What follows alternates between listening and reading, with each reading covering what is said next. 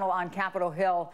Kelly, these calls for impeachment, they took place during a Democratic leadership meeting last night for the inquiry. One source describes it as long, very emotional. Take us inside that meeting. What details have you learned about it?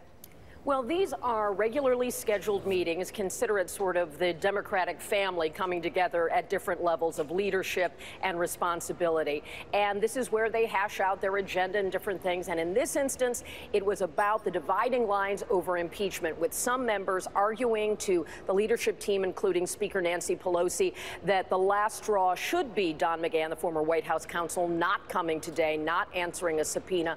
Others see it differently. But Nancy Pelosi and her leadership team are holding a line saying that the different chairmen of the various committees have produced results, and she does not want to cut off that avenue of exploring different pieces of information that the various committees and the various chairmen are able to get to begin an impeachment process. Others say now is the time, and that would streamline all of the Democratic activities toward impeachment. There's a real heartfelt disagreement here, and it is the kind of thing that when you're inside the family, it does get heated, it does get spirited. It was described in all of those tones. So a vigorous argument, if you will, civil, I'm told, but still very passionate. To give you a sense of that, one of the people also speaking publicly, who's a member of the House Judiciary Committee, is Rhode Island's David Cicilline. Here's what he has to say.